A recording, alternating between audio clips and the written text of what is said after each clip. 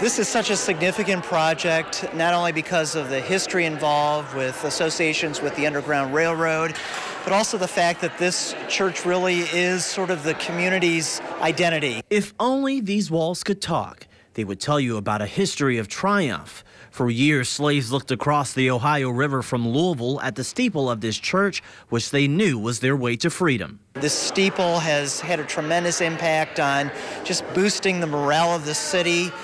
This really is a beacon project for the city of New Albany, and the fact that so many people came together, it really was a community effort. An effort that was worthy of the 2018 Cook Cup by Indiana Landmark.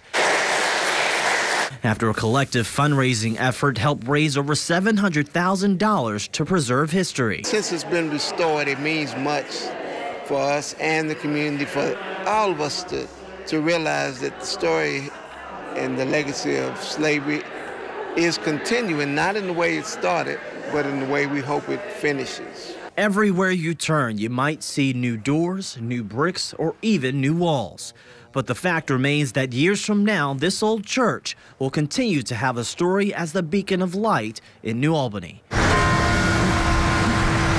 Stefan Dingle, WLKY News. Now that the church has been restored, there are plans to renovate the land behind the sanctuary to create the Underground Railroad Garden, which they hope will continue to bring the New Albany community together.